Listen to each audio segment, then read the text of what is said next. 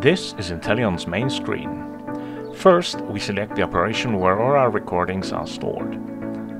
Then, we select the time frame we are interested in. Now, Intelion will show us all the elements the AI analyzers have identified in the video. Let's select the unknown persons.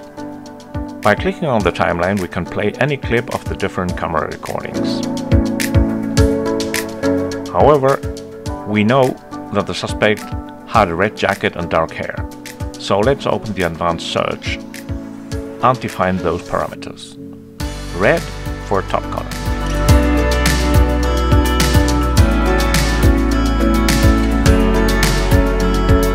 After performing the search, Intelion comes up with all these results, or you can even see the thumbnails. Let's check some of them, trying to find our suspect.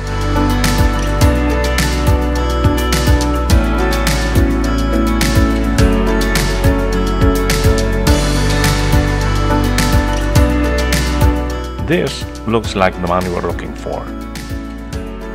But we can get additional information, like the geolocation of the camera that recorded this event, and the time. This is how Intelion helps us to close our cases quicker.